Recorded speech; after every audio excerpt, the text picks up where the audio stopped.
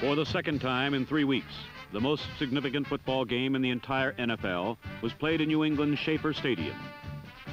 Where there was once gloom, Coach Chuck Fairbanks' second season has brought smiles to the Northeast. For the New England Patriots have suddenly and most surprisingly become a symbol of success in pro football. A sellout crowd came to witness a battle of unbeaten teams. It's really no surprise that Chuck Knox's Rams are starting the season's third week undefeated, for Los Angeles has been simply awesome. Some experts are so high on the Rams, they've picked the team to go unbeaten all season long. The biggest reason may be the emergence of a new fearsome foursome. Free-spirited Fred Dreyer is at defensive end, flanked by Larry Brooks at right tackle. Brooks's counterpart is the only remaining member of the Rams' original fearsome foursome, Merlin Olsen, now in his 13th season. Jack Youngblood completes a front four that may eclipse the deeds of the Deacon, Lamar Lundy, and Rosie Greer. For the Patriots, the big story has been a very small man. 5'5", Mac Herron has simply stood the NFL on its ear. Mini Mac has gotten his first crack at starting, and his running, receiving, and kick returning are a major reason his team is undefeated and in first place. While the Patriots' offense, led by Herron and Jim Plunkett, has been explosive, the most pleasant factor to Fairbanks has been a resolute defense, especially tough against the run. The Rams, of course, are traditionally tough on defense and are coming off a shutout of New Orleans. While their defense against the run is a strong point, their own ground game, led by Larry McCutcheon, has been superb. So today, something would have to give, as two teams, both undefeated, both ranking first in their conference in defending the run, meet in this week's NFL Game of the Week, the New England Patriots versus the Los Angeles Rams. The Patriots, the only unbeaten, untied team in the American Conference, had first possession. With Mac Herron ranking fourth, and Sam the Bam Cunningham second in rushing, and Plunkett second in passing, the Los Angeles defense faced a multiple threat indeed. But on the first series, it was Plunkett's running that predominated the action. After Plunkett was hit hard on a keeper, his attempted rollout was met by Jack Youngblood for an 8-yard loss.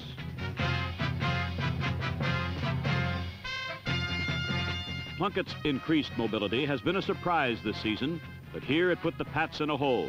And even though Herron slashed up the middle for 12 yards, New England was forced to give up the ball. Starting with good field position on their 46, Los Angeles began a drive that consisted of 9 consecutive running plays.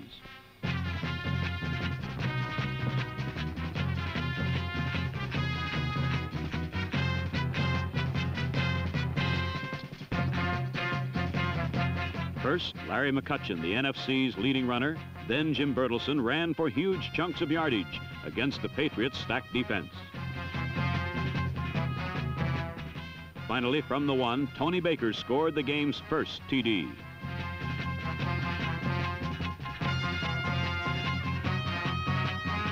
Another look at the score shows Baker was hit, but kept his feet moving to propel him into the end zone. That's why Baker has become the Rams' short yardage, bread and butter runner. He doesn't play much, but when he does, it's usually near the end zone with results.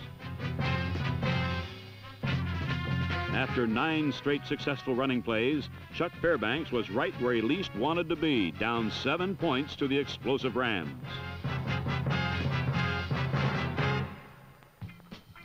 But this is 1974, and the Patriots can play with anyone. Versatile Mac Herron started the proceedings with a 34-yard return.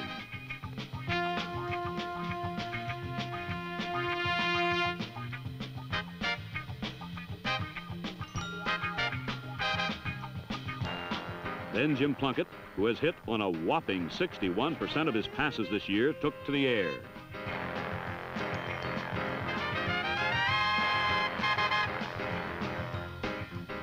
Although Bob Windsor was hurt on the reception, he later returned to the game. Plunkett turned to Herron on the ground. Once again, the Ram defense, led by the charging Youngblood, defensed it perfectly.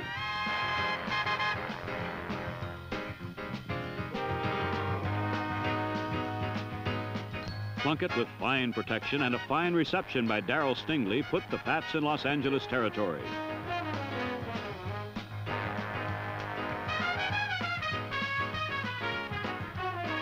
Stingley, too, paid the price for his catch, but several plays later in the second quarter, he returned and burned the Rams' secondary again.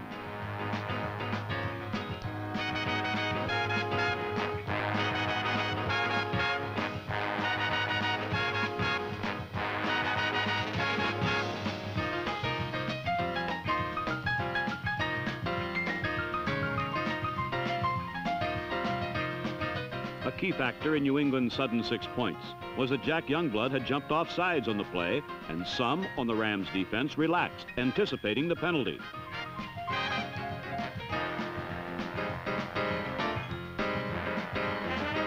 But Stingley's touchdown was bona fide, and New England had proved to themselves, their opponents, and their fans in Schaefer Stadium that they were for real. Their victories over the Giants and Dolphins were no flukes. This New England team could play with anyone in the National Football League.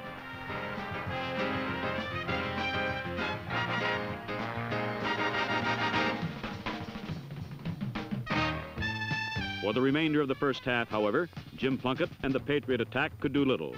The Ram defense regained its composure, and for the next 14 minutes, this game was a perfect example of what football is all about, a basic battle between the offensive and defensive lines. Led by veterans John Morris, Bill Lenkaitis, and Tom Neville, the Patriots' forward wall was spiced with talented youth, such as John Hanna, Leon Gray, and Bill Dulac. Their adversaries, the Ram defense, not only led their conference in stopping the run, but it hammered opposing passers a league-leading 11 times. For the rest of the first half, it was a battle between the men in the pit, and ferocious defense prevailed.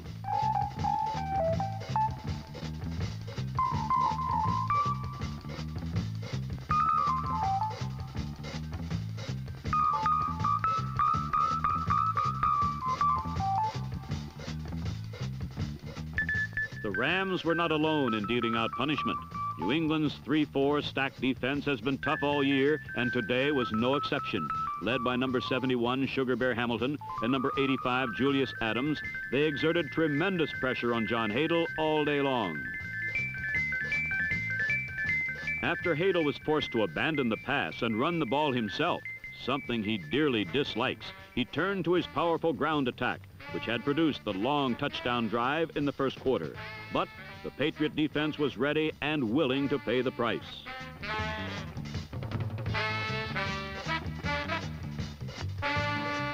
In a virtuoso display of hard hitting and gang tackling, the Patriot defense matched that of the Rams to thwart any further scoring in the first half. The only significant offensive gains came when John Hadle, off a play fake, found McCutcheon loose in the flat for a 22-yard advance.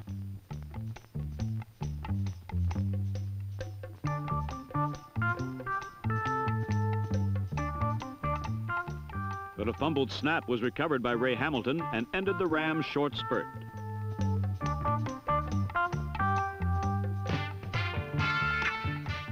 As he was in the opening game upset against Miami, Sugar Bear was in the right spot most of the day. On the next play, Plunkett attempted to capitalize on the break and just missed connections with Randy Vataha, who was out in front of his defender.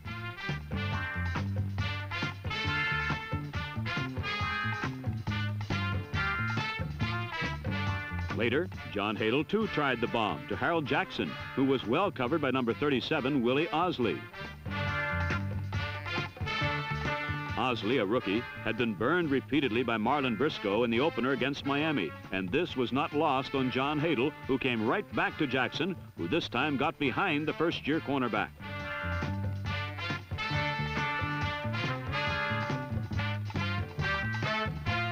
But this play, too, was negated by good defense on the part of the Patriots. Just before the end of the second quarter, New England got hot with a pitch to Heron for 17 yards.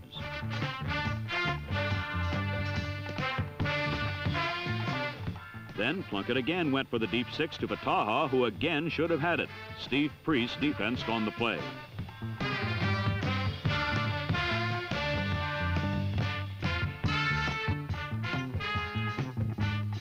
Plunkett's line was giving him more and more time to throw now, and he hit Bob Windsor over the middle for a nice gain that was nullified by a holding penalty.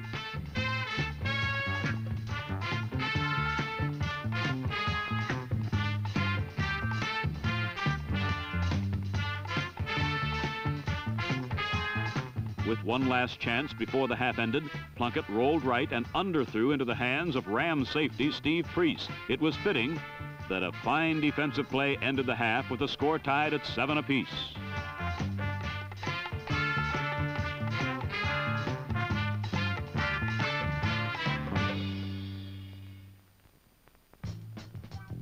Ram quarterback John Hadle began the second half still searching for an answer to the Patriots' newfangled defense. The Rams, who were the highest scoring team in pro football last season, had scored but 7 points on what used to be a pitiful, porous Pat defense. But there's no need to pity the Pats anymore. And on the Rams' first series of the new half, they went nowhere.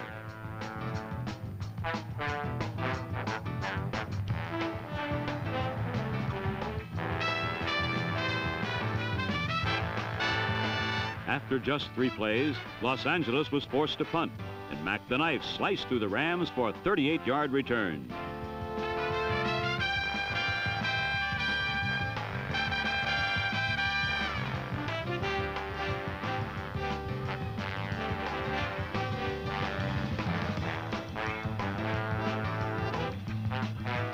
Repeating the play from our end zone camera, we can get a look at what Heron looks like if you're on the bomb squad.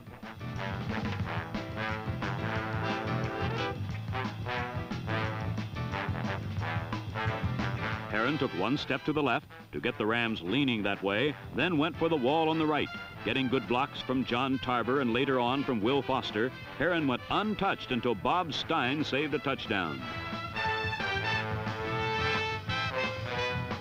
Heron's return gave the Pats possession inside the Ram 30-yard line, but they could not get any farther as Plunkett could find no one open, and Larry Brooks put him down on his head. Plunkett got the lost yardage back with an option play on 3rd down, but he did not get the 1st down, and New England had to try a field goal. From the 29, a 39-yard field goal, John Smith put the Patriots in the lead 10-7.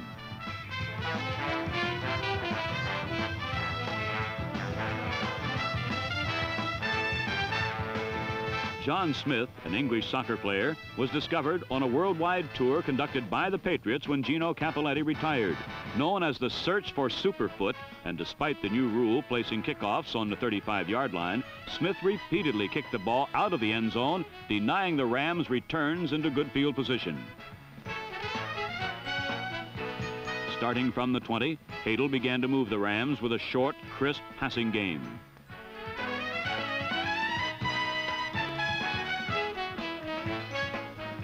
Nickel and diming with an out to Harold Jackson, good for 14 yards, plus 15 for a personal foul on Ron Bolton. Then a pop over the middle to Jack Snow for 17 more. Hadle had the Rams on the Patriot 35. 2 running plays gained 10 more yards. Then Hadle went for it all, aiming one for Lance Rensel at the Patriot goal line.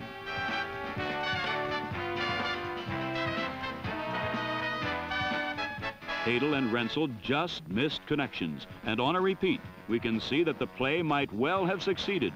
Hadle got plenty of time, and Rensel was indeed open, but the pass was thrown too high, and the normally sure-handed receiver could not hold on.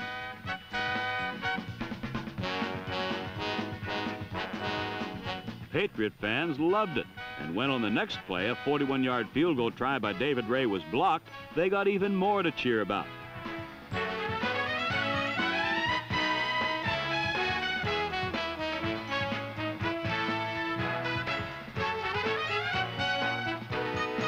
It was a scoring chance the Rams could not afford to miss, for as the remaining time in the 3rd quarter ticked away, the Rams were simply unable to move.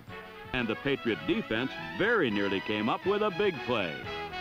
First, a disappointed Sam Hunt, number 50, missed an easy interception. Then blitzing Steve King separated Hadle from the ball.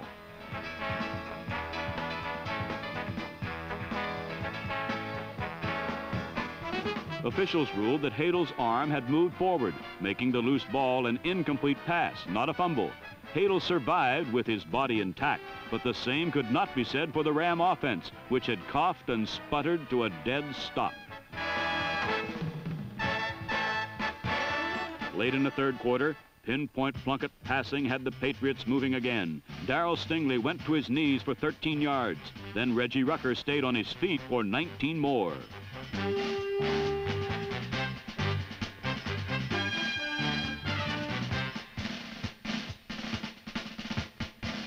Plunkett's passes set up another Smith field goal. New England led 13-7, and with the Patriot defense still playing tough, it looked like that lead might stand up.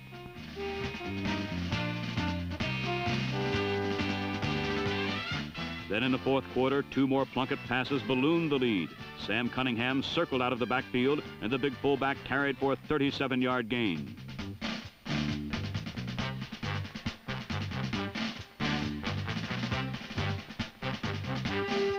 From the Ram 21, Plunkett went to his old college chum, Randy Rabbit Bataha. The Rabbit Bunny hopped in, and New England led 20-7.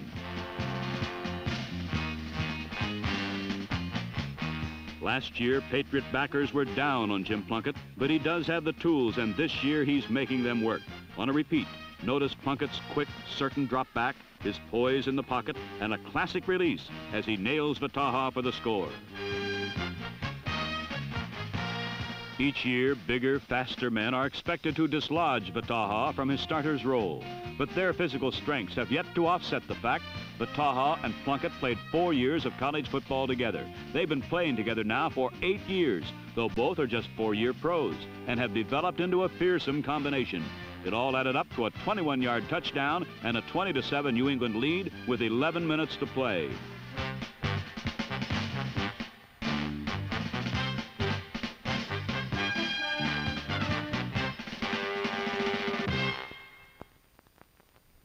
Now the pressure of holding a fourth quarter lead would be the final test for the upstart Patriots, and Hadel tested them well.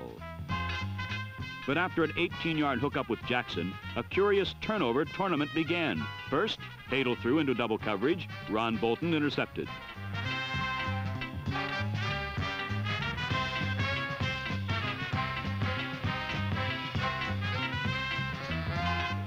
But with a chance to run off some time, the Patriots made their first big mistake when Herron fumbled, and Dave Elmendorf recovered on the New England 30.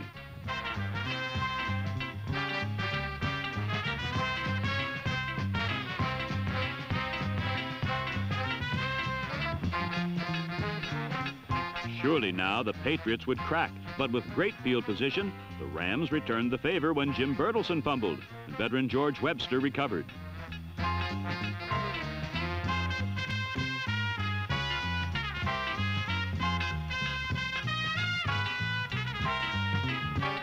The Rams had made the mistake the Patriots were supposed to make, but New England still had one more blunder in their game plan.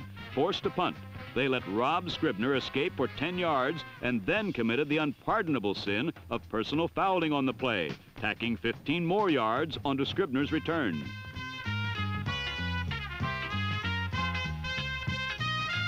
From the Patriot 36, it took Hadel just one play to score.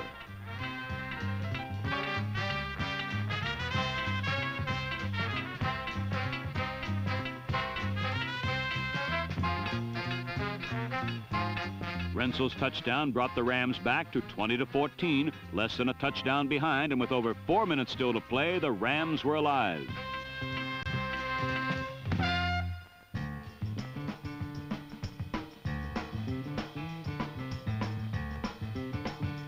Plunkett could not move the Patriots.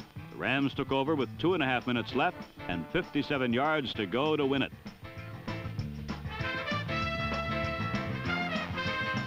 First, Jackson caught his 6th pass of the day. Then Rensel took a crossing pattern to the Patriot 10-yard line.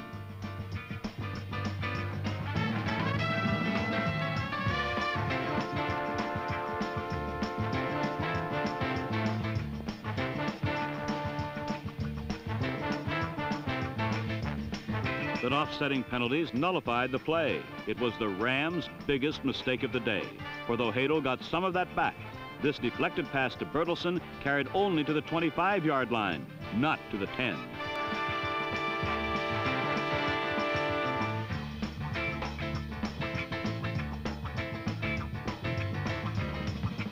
After 2 incompletions, Hadel was sacked by Arthur Moore and Julius Adams, so it all came down to one play. 4th down from the Patriot 32. A minute and a half to go. Were the Patriots for real?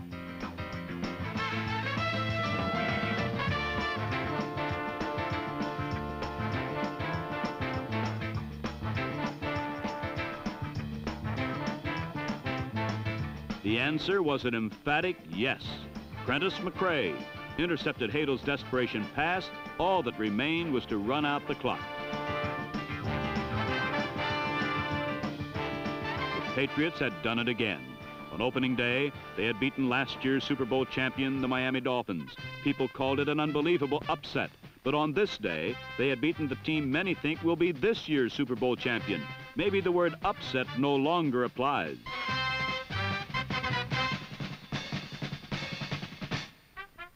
The Patriots are now 3-0. Though they have one of the most demanding schedules in the league this season, they've already beaten 2 of the toughest parts of it. The idea of the New England Patriots in the Super Bowl chase is not as far-fetched as it seemed before the season began, especially in the light of their 20-14 win, not upset over the powerful Los Angeles Rams.